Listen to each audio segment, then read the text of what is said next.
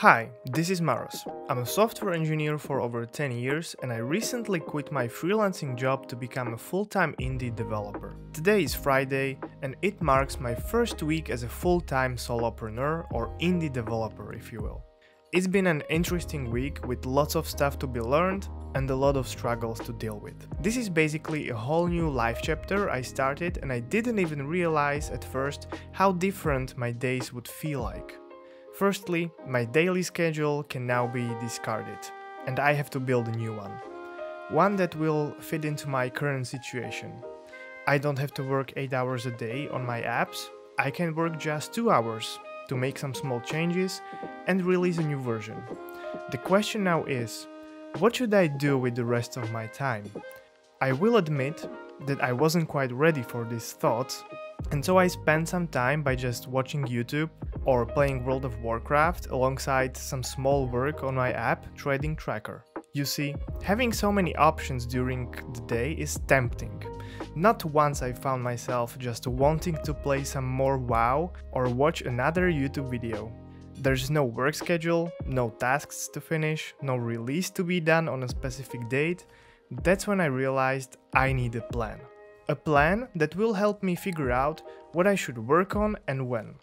Without this plan, I would just be spinning my wheels and looking for something to tinker with. In the last few weeks, I've been also working on something new, a new side project. It's called SwiftSale. I mentioned it a couple of times in the recent videos and now I can finally present it to all of you. SwiftSale is a package of a starter iOS project that you can use to build your own iOS app, as well as a bunch of valuable guides where I'm sharing everything I know about building apps and making money off of them consistently. SwiftSale is a culmination of everything I've learned so far while I was growing Trading Tracker to over $3.5K a month in revenue. And I decided to share my know-how with SwiftSale. The way I launched SwiftSale was also an experiment. You see, I'm active on Twitter, or X if you will, and I shared the SwiftSale landing page there with all of my followers that I built just in one single weekend. I launched a pre-order sale. I must say that I was really surprised to see that many people pre-ordered SwiftSale even though they had no idea what it really has to offer. And so I made over $1,000 even before the product existed. And that was my confirmation that it's worth spending more time building and polishing it. I scheduled the launch and started building and writing the guides. The whole product was finished just under 2 weeks and is now fully available for everyone. If you are interested in SwiftSale, you can find the link in the description. Now you might wonder, how is it possible I built a website in just one weekend? I'm not a web developer, so there has to be a trick. And yes, there is actually one. I have some solid foundations of everything I need to know in order to build a website, an app, or any other software. That's why I partnered with the guys at Course Careers to bring you a comprehensive guide and course to get you going as a software engineer.